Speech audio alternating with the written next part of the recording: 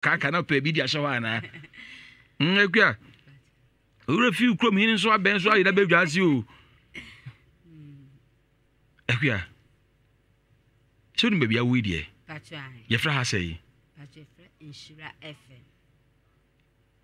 Inshira FM ye aboafo ye ntwa ntro nti asem aba beka no so mentwa mu ntro me pa cho se utwa mu ntro a emwa na wo pe no Inshira FM entimi fa ye de emma kanukure bia owo asemi ho na mpanifo nso fa nkwadwundwin mu me ne matiefo ne mpanifo aka ye fa nkwadwundwin mu ne hu emwa a ye betimi ya aboa eye akua no obusua wate ene do ba ha nwumre pacho minu efe akua tobo akua stop akua play akua review akua film na na de bana bisuru akua akua yenko yo de ba na abekan yo pacho etiefo medamase echese minua efe no amasapom amasewa okwa wale wo komde findin apramai anti wokọ awale no apramai wo hefa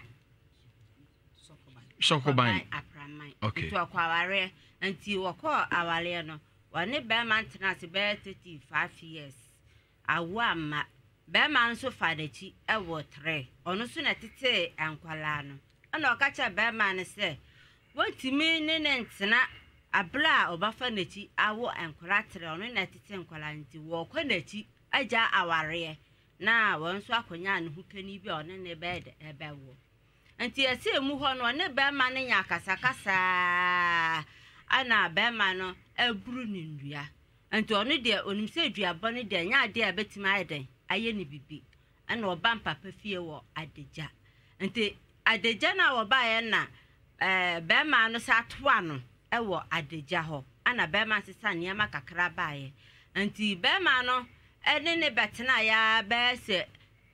mfie nsia nti mfie nsia no ana be man no esa koye ti be man no koye no ana okoyale ye oyale ye no ana omfra menua ne se sanete dia be man na eyale nti womra ma hwehwe no no osi da bi wetimi man na duabo ewo fie ho nti wetimi ma nti wanko afie ho na be man ka enchene eguye nti be man ka enchene eguye no no mfra ne se mpache no wo me maami eho nti waka enchene eguye no mfra ne se wonfa be man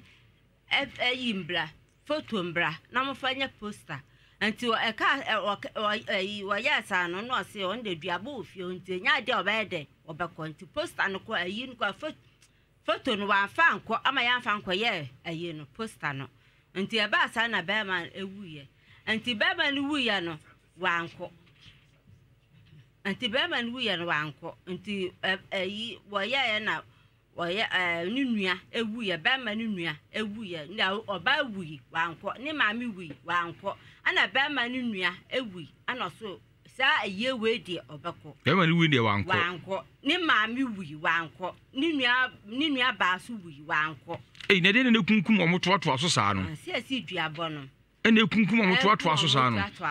no nti e ba saa na wa anko no se be ma we de wone meka ni kunu be ma no enua be ma no ni nua no wone ne kanti obekọ ayie no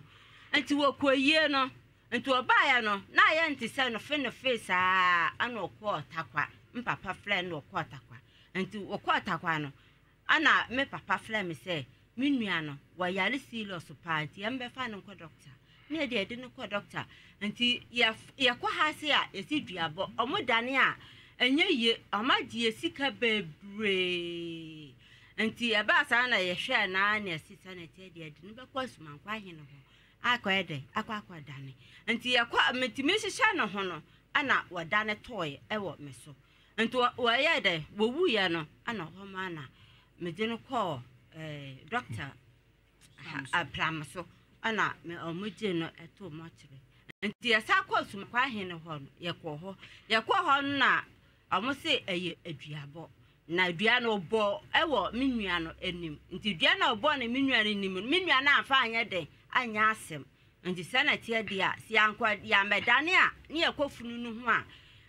ye busuafo no ye behye obia bawu nti listen am de maye no yɛhwɛ a yɛntimi ɛka ne abo bebree yɛ ho nyama ni na yɛato na ɛsesa na tie dia ɛde bɛda mo na atiefo so abam bi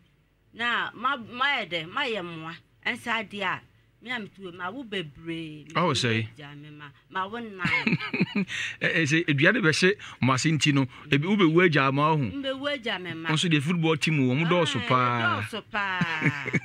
na adan na eye sumankwa ahene eka so meda ne ma amena ne ma budu ha sei ba cho ebo na listen o de ma ye no yentimi na hade mutimi ye de bedamo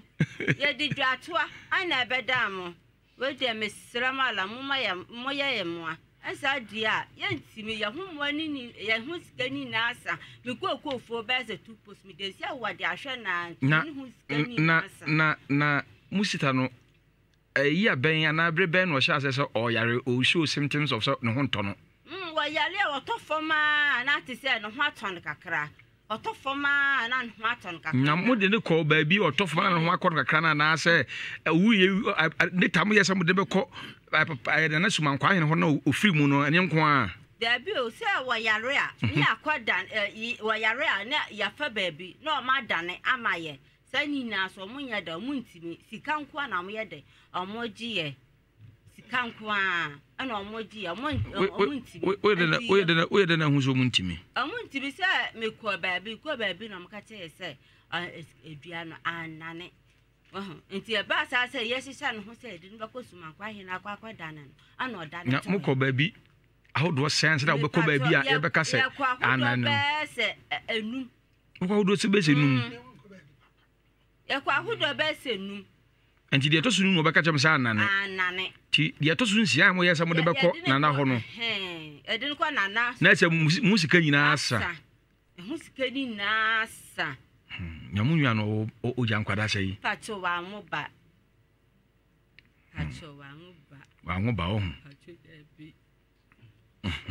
mo ba kanku ano pegu yasu ti wa mo ba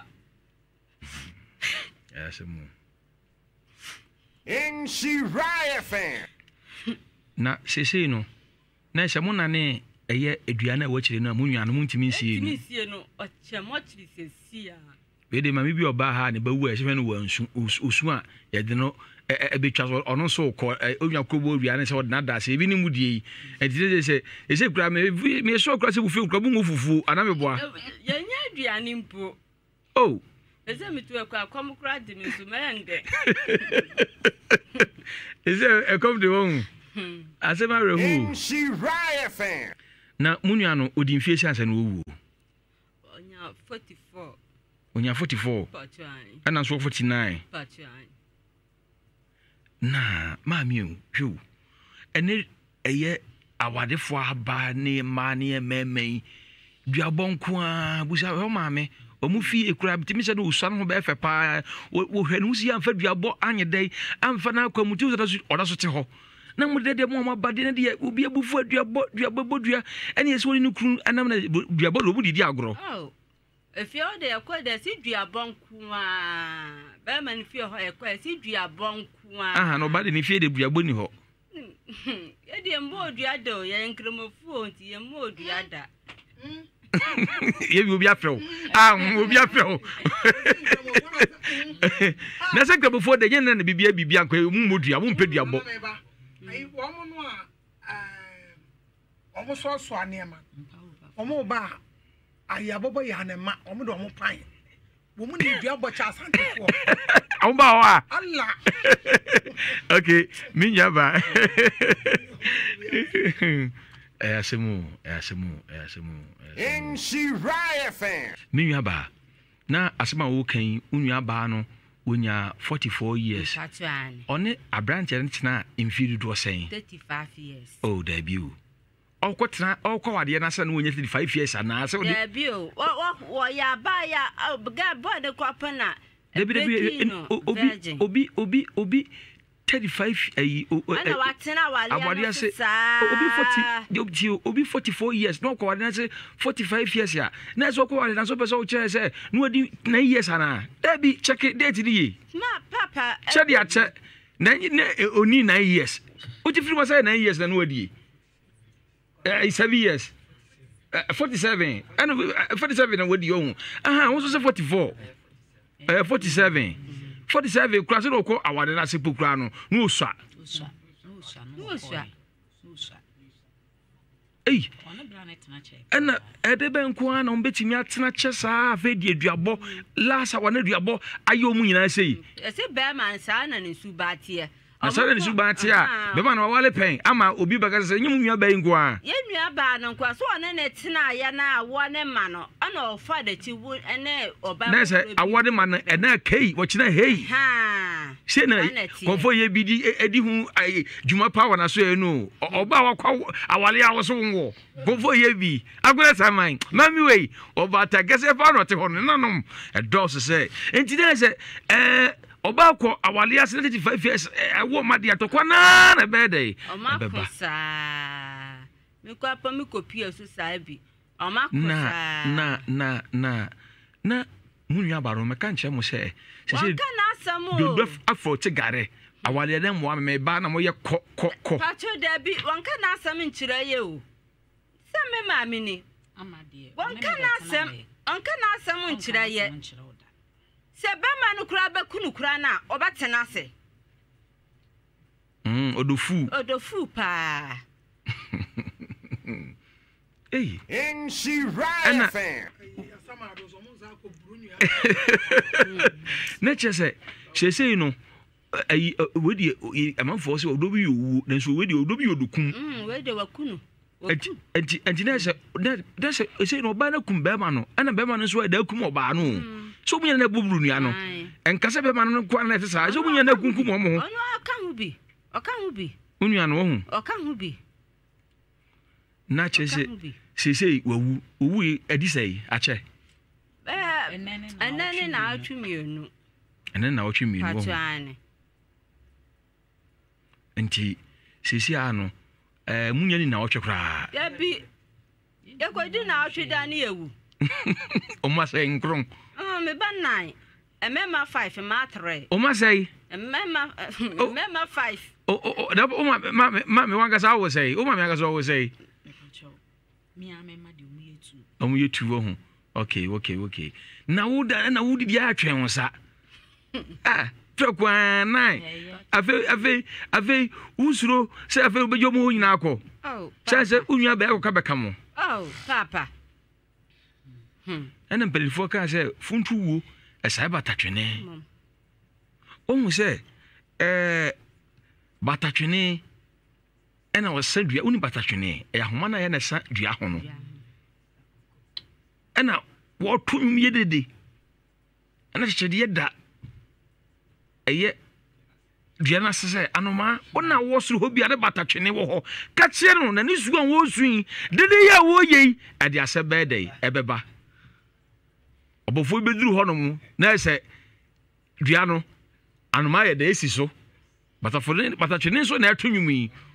ku anoma no a no osane ahoma no ode kire ye bisi ase wo ha so yenso a ayi so da hoyi achede so da hoyi fe obofo ta che modo mo kono ena chede e baka kire eye anoma no duanu mu a ye do bo kono sanoma me ka kire wantie beta fo me ka kire beta twene usu me ka so de asebeba ti kanoma ko nan ka oben no kese nka ka kire ne se ni su wo sun de asebeba o se mfa ho wo hu se ba ya akwa be ka me say uwia ba na ko kan da be kan de oni ni kuru ya de bia mutu nufo utu ba nufo ba ni ntie utu be man nufo so be man ntie no won say ya be kan say o man kono sukakra na uwa sukakra na uwa be hadwen sukakra su last dampe enkwada nkro de no den in she riot fan sukakra me is so su akwa wie aka say ubi su se de bijam kwan se na djuma di akwawiye esu ni de be den ya mesu bi esu su entimi emfa unwa ba ne mba se solution na betimi ama efie so ayda din enti de mo ba eye enhira FM no okay mama ubi ye betimi de aka ho na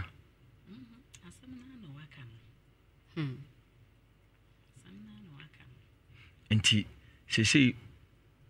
ede be mwa pa na mo penti a mo ba nhyira ha sia no papa de ba ya ne se fence ya ko ye ya se ya nane ye no aso esene ye ne se ye de bedam am so maboa ye o sika ni mo fam ana eh sa anya bank krabu bia na obi betimi aboa ye ne dane na yi saade a nti de bedam ye srem se be ya se ayi obi dane na munua ba no kosie ne de wia obi gyan de enwu bio fisho o ma doso o me yesai amkola nine mama say arahu mama policies ema say ema 3 afa ko de be ye bi hu kra de ama woni ba je mpu arahu na o kremo di say pacha friend Fati pachuan ima Fati na akobia o do se na o tie na je no ne boye ne ya no ko hospital enti doctor ne fra isifu na isifu so nam enti odi mi se isifu na na ye de ya ono so ne bu na ye ya ye body kwa mi wusu wase bo what so Fati just way Fati na akwa sapon na akwa sapon de obaje so bra akwa asem na reho so the best yes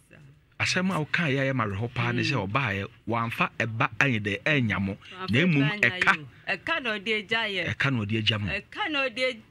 madam fu bi o kana asem ensu madam fu bi wose mini sika ensu mini obi aka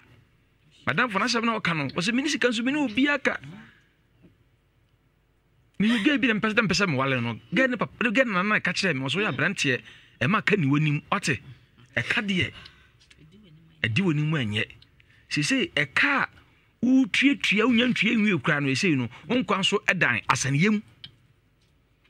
wonkwan da asaniyem pa na se na wo ka no se ewu no be ma no maami ewu be ma na ngasa wu be ma na sister wu be ma ne bra so ede soje ni bi kura pa no wo ye soje adwuma kura so onu so ewu onu so eda ho denden dodi bla na de no so da ho ma so onu so obowu osese yan timi hu enti sa ewu nyina no eye onu wa yiri di aboyi na eye omo sa na onu a sa onu kwa me ne boy no owu ye ne bia wo man kwada ase me de mi mehunu no ase bla woni de mi mehunu no sa wono owu ye no mpanifo se muhuna bia mpanifo no wo hwa o man kwada ase enti na wo mo nso ete wo mo sa no ene ese ne ete be ma ebusuen ya e ma musu die mpanifo se ori firi so a o be ba so na se afedi ebe yikum nyina wia se ne se wo mu fi okra amasa amaka 2 fia amaka sai amaka 2 pe mami you enti mu die mu dwane pe dwanko bia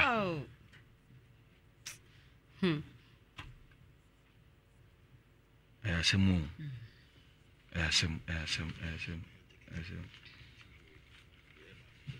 okay na asem no arho na mamenka etiefo sha ha yinhira 104.5 wesi won sem dwumadi so nie ye frem wo de nkyemneku kwaku ananse simaduasa nkron ana abo apa na wohwe ho ewo kasafidie so ye nwua ba ya ne ma me ba akọ kan ho mo ka o masemi akire mu a o mu nwua ba bi akwawade na ni kunu duabọ nko a na mbobro mo ho se be ni nwua ba na wu be ma na wu afefe dipa bibre o mu nwua ba no kura wu be 2 weeks nie no mu di akire a ye se nwua ba na kura so mu sie no a o mu so busuafo no mbe wu ene ho abobo ena yedi ewa yi asem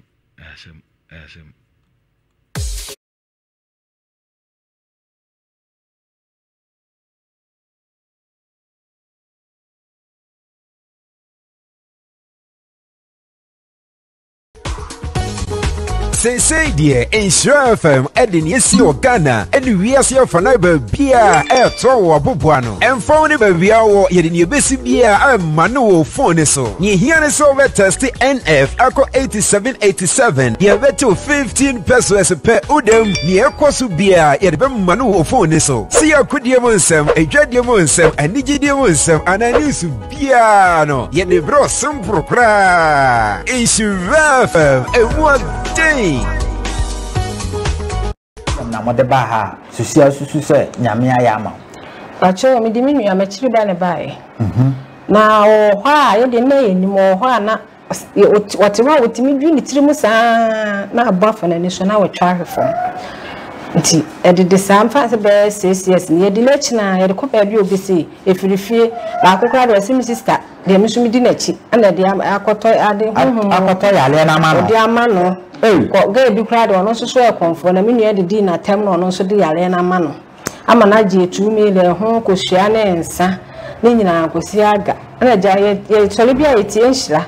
tie tie na etie papa enka na e fa ne number na e frɛ papa se ye ba ha ampa nyame adoroma ye ba ye oni etra ase ye oni etra ase e ye hwehwemu ma ye na chese emfiri efie anase obi ana ato mi ye hwehwemu ma no mi hu se ade na nye sunsun mu ade mpo me pa chan o ka se nye sunsun mu yare na ewo na adwen ho sala me kan ye pa chan okay enti mi kwa me ye senka ena ye be kodi ne akwa akotwa ahwe na me ame gidie kire me se de wo kan ne kura fi se mi nua no ene ma bi ohokra wo ya onti ase enti ye gidie ehie mu se ye koye ne ahwede nyame e be fa aso aya mai ti e ko ode koye no so me ni hode me de me wa ha na me ma me na wo me fere tan bia me kire ne se de wo so wonsi nya adron nyina nyame Alaska Star Enterprise sabre kura de ye ka Alaska e say de we say duamanfo holo say so for cover bi ode aba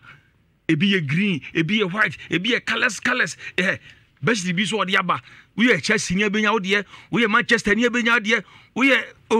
federal na Alaska de ye nim say wono na ede eye wallpaper eba Ghana ha na yenye kumase ha Ghana ha say eye very durable affordable na afenso ye de emfedi enu achi blankets okwana so ya boye bi de ato hono o 3D epoxy design ni chemicals hodo a me pacho se ba bia wasi ufie no e na sie frofru ase no mo a ye betimi dia triti hono kama ama wo meni ba bi wasi ufie ya na nsuo fra ase na se ba e ye de bia hwafo me pacho obi a me pacho ti ba bia de bia na hwafo behu Alaska fo de be cheche buche ye be ma wo eye ehu aduru awo ya so ye wo artificial glass a ye na ya ba so de ye ni nyina bi wo de asefo mo kama no me pacho ye wuri nyina bi de awo ya so ye ewo adum aye kuma ase ya ye ne Prudential Plaza no di adumhwe ewo Mercedes Anoche Plaza dan mu free 054 055 055 411 4878 055 411 4878 Donima Steel Complex so de ka say Domina Steel Complex de Donima Steel Complex omo ba kro mu ache dade ya ho adwuma so de aye omo adwuma pa se bia o contractor bi na me pa cho usisi adan wo ye MP wo ye contractor bi na se wo ye boga bi pese wo si ufie ana se wo si stores oba enchen a dade bia wo pe bi be supply wo na wo twetwa kra because ye mo no ye company kase into obupo bi o serious and the name of Fonso my day edija eti pa cho se me utie mi na wo pokura no wo si stores na shatter gate hodo ya me pa cho oba e benya bia dey ama wo ana fe so aye roofing sheet hodo papa no ya so ye bra roofing sheet bi ho no mo a otobo aye wo dan so a na efedi ebi wo so pokura no a na are na achen so hu me pa cho bra Donima Steel Complex na beji roofing sheet papa ye wo roller shutter gate eno no ye twifiri so si de befo si agban ni aloko no wa efom ho ye ne de sa de ne ba kurum ha ye fre no ye shutter gate roller shutter gate eno ne to warehouse no no sa ye wo ye garages gate minua Donima for de omo ba dwuma pa na do ahodo iron rods body wo yes Donima Steel Complex omo ben YF Junction ewo asafo ya won internal revenue service no ben pa mo ben pa fere won 0244 126 625 0244 126 625 0244 126 624 and 625 I care her back clinic hodi hoya I resefio I care her back clinic hoya resefie say hodi ye ntimi nko emfa yade so yedai emma da nko emfa yade yedai emma e pa chew uduru ha kade ha obi ayedai e kire wo mo no mo nye de emwo o se fa se siatika ayeje guo mi sei edu anajire me sa me fra obohu na so aso me to asesa ye sete ka bachibio aveni be ye ade ya de so ya ade ne ya we bi yo wono I can have back clinic for some bro bra sis yade efi bi ho no mo yade isi yade o omunya 40 years na obi a chia eno no antime ditimi sasa yade no agisa wo ban ye bo duru ankasa ewo I care herbal clinic wo adwesu nzongu akwada patro trasa na aka na atoso mpeso be do be sore kwa nante bra fane bra ye be mena nante am minimo bia utimi ka se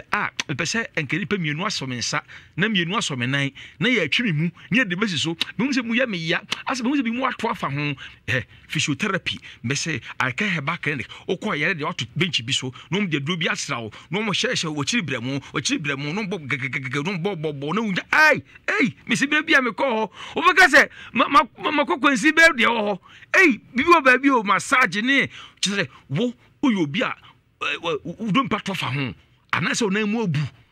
I care her back credit am omo come my radio so na we obi na atwa kam omo so mna me advert no omo ye dwuma pa eti pacho ugidi akọ na kojo yare ye Monday ekosi me da eye adwada kosi me da no pa no hwe ekosi eye anwumre no num na omo ye dwuma ewo eye adwusu nzongu ho no mu wo mo number se 0243 03 5898 0243 035898 and 0243 345423 0243 345423 na ye kan me kam say aha eye Enshira FM 104.5 FM ewiase mosem ye ye fere wo de nchemleku kwaku anase nyasa chiame e de ye producer of the show na me am kase me nya pawulu so de me nam wiase mu nyina sofo asante wo fie hanom akonfo ye bi so ade e wo hanom me nya eye kwasibu afo hanom na ye ofa agyaman sonso e de wotale na konfo mamra ho na akoeduabo asem konfo ma mi mo asem wo bibi busa wo bibi ka na mi tie therefore kakra me ka ne se ko sa asem na wo ye na nanim na shima nkwan nani oso man timi ka no oso man timi ka no obata bay o man timi chesa wa chira no mbeba ye de chesa niema wadama to chira no omumra grasa ma amunyama wo na eye emranche mba wa sisu a ya wale na edi duabo edi agoro no ede befuto da won eba da musuo wo se bia ne se obi ti de ba bi na omo ka ma se mum di omo kwase agoro hwe se abeboa wo ye na me ka se so mo awu omu enu awu afa ni esa akobo ne kase wasama ado so de what be that dama bi aboro na maka ese mi gina fi dikakra kai so ka efri why kwese 70 obi obebodua beba na mebo no ese mi gina fi die yi so se de maayo ano weso ya kwaje me boy nana ensam na de bebre o ti fi na ekure akra wo free why kwese 70 obebodua ho so maame abebo ne nsam amaame se me si abu ne fie ho no ne se me bo no amaame ne beba kofo ebi je edua bonya ize o makasa sa maka ese kura na no se me ma no ese ata no ene bebi afie ko se we o twa me ko bo bi o di aso atom so ama nkura nketo na esua dua ne nye o ese ne free wine ekwese 70 wa bebo dua bebe fie o se me si abu wo no ese na ya amfa bro na amamu a enye yi me number ne ye 0243 13 4535 0243 13 4535. The WhatsApp number here 055 76 67 510. The WhatsApp number no yemi audio 055 76 67 510. Na Diana Samwa say there eba no anu de pa ofa enye yizo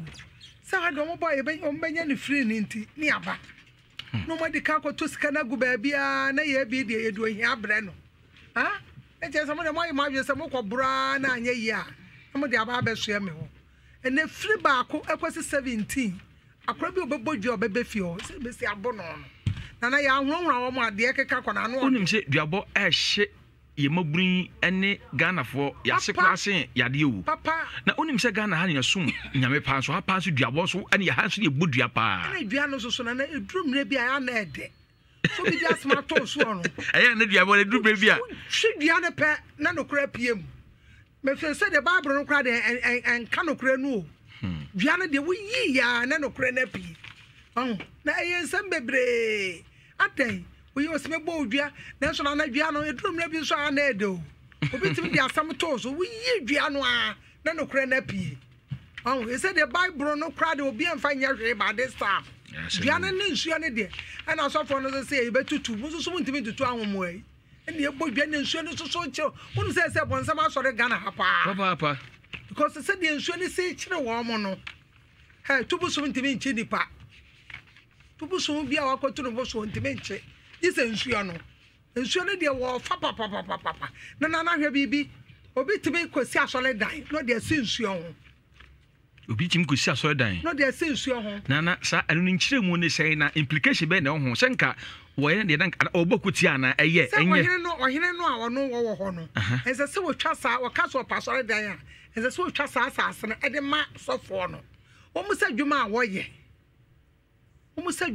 se wo agya wo be ye dan osim ko si asore dan wo se ne kokonko so eti wo moti wo no ensuo no se no ensuo na hiti Ghana ha wo chom be se na wo do me fia wa ho na hu se ensuo o ya strong is what it o ya strong but boy se mama ensuo no me ya wona kan it crowd yen fa ensuo ni agro yen nanom no yen fa ensuo ni agro dabi na wonu so bi kofo obi yira wo se bi do nya me Bible de ho mfi wo kra we yi dua no a wo se meka no kra me ne da ba ko afedi wo se ba ko ready nyankopon dua me fie ho ya dwuma na ho na obi tibi kofa ne wo fa ire ne dua na su ya ho aye be hunu no kre enti dua no so eduru mra bi a enya de na enso so eme hunu no kre na mom akora wo free why kwesi 17 bi obebojo obeba me fie o me say o ma me bobo ne nsama ma me say am so aba say mo so akora bi amodua ma fie ho na enye yize o enye yize na ebetra ba say obi wo de aswa to obi so o ka Bible no a emfa na dua na su dua no so ane ehunu no kore no eti dua no so tom na bia eboa nipa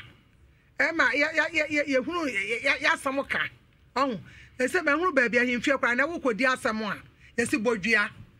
na wo te se dia anokre ni besu anokre ese de bo bi ato ye kwotwa konkonsa dwan ko to kura se ka se dinse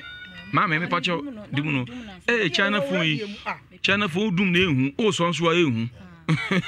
what do you know no China phone dum no agungre o so agungre na okasa etimi ka bi kura to so kura se be se court kura kwa ise fa ba brada se kuran fa dinse sort ase enti no ene se de okasa ehimfie kura ko di ase be se bodua na kure na court de no mu nya ni yie court de no mu nya ni yie ene parliament de no court de no mu nya ni yie a eno ane se nka court ho no ka be hu na kokogu ho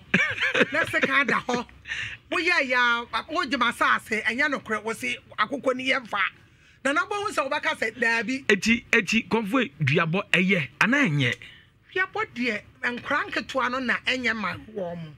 se free one kwesi 17 no ne ke free ho no 18 no kwesi 100 ne de ke dua no na enye na ehye busua biase a aya hometise mu so mo de wo mo de kwasi adua no mo buru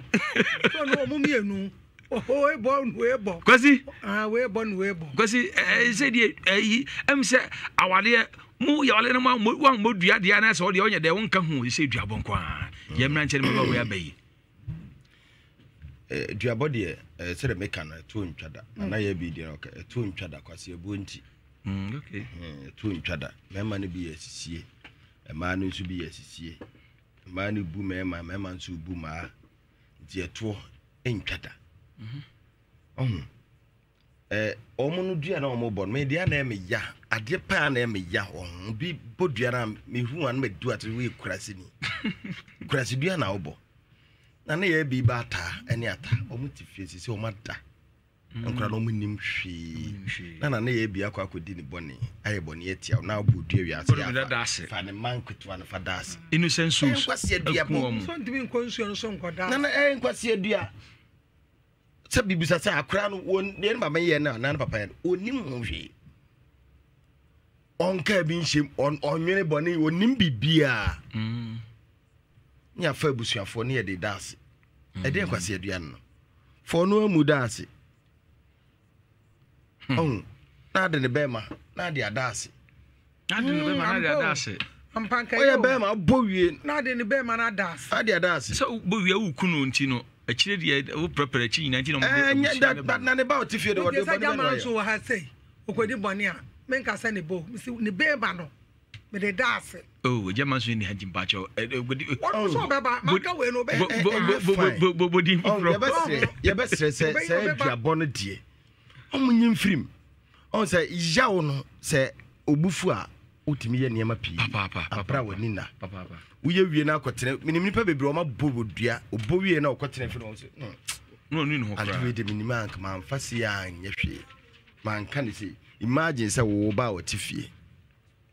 akra ne papa akodi bone ne yese wo fa oba no na ye de ne dance a uye oba ta ya se no ni bechi wani nje hwe se sei omo mbo mudua nkwase adua mi no nyina omo wuko samra samado se omo bodua kra omo ka omo so omo yesremufu na tai kra yesremufu kra de mo kra de ni nka mo kra duabode mabetre kumase kakra mbetra aye no mabefe kumase abombo na mabesua de asandefo nsusu ye 1 2 ni asantene ba kaza mde de baji wo oya me show coach ya me show coach oya me ye wa ifro awon shempabo enye fine ye besere omo ntwa so obi ye obone a woni nipa na because bible say do ye bone no ono a bone bedua bebu ono a na tifi na do twesika no wusika no nti me a me timi fi papa akodi ewu na me ne ye de mba befra say dua bone de me kan say nkwase gua dua ubo say dua no bia ye kurase ni undi bi sebe wadwere mu mieye se akora wotini fi na ne wode ne kwa kofra ne papa bone a wadie because do ye ne bone no ono a ne betua na nanom eka wo ho ono o ye ne bone ono antua ne bone soka nti eno ne ye na mesre se dua bone die se na ye bi kan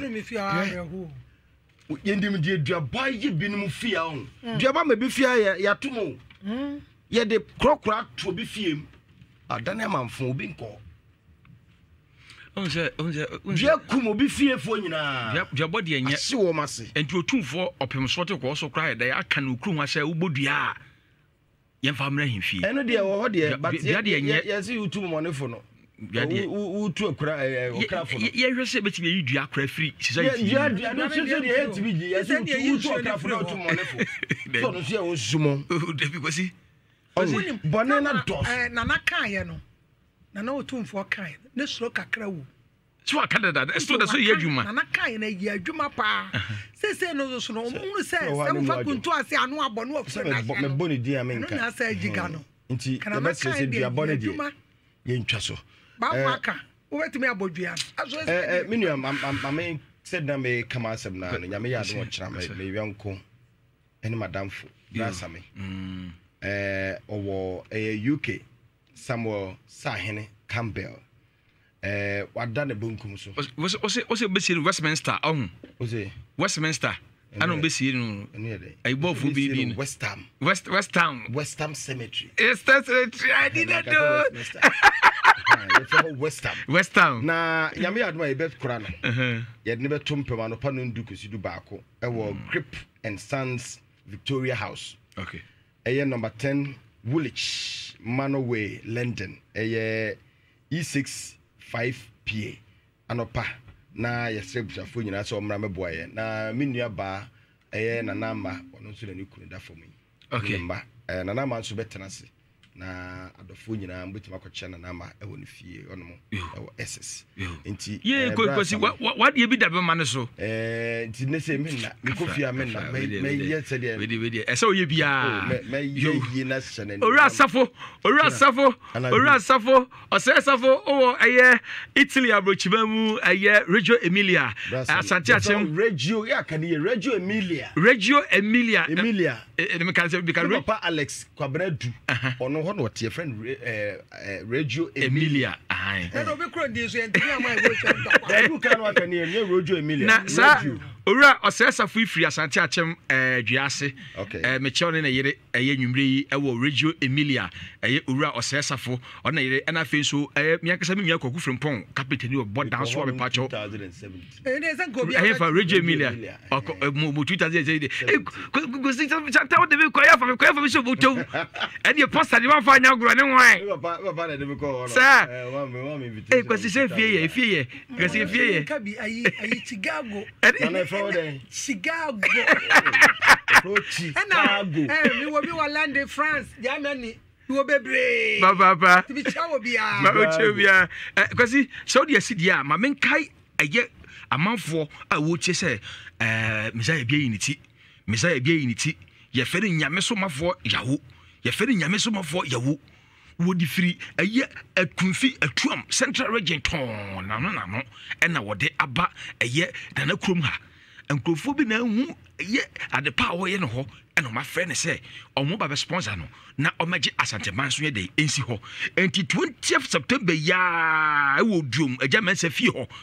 odium 20th September ya wo duom e wo gya mensa fie ho one on one ono ye cancer anopa sɛ wo asefa spiritual marriage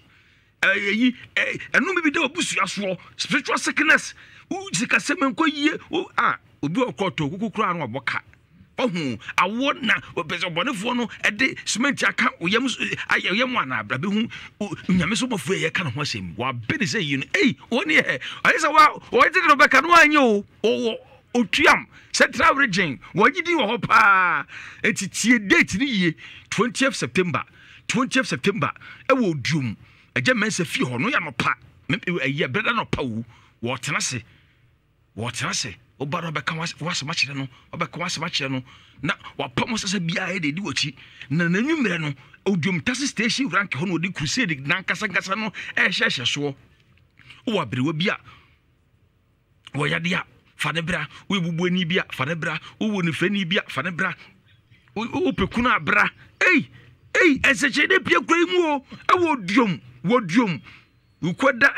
brada 20th September Njame sumafo yawo sa fenisisia ewo 0543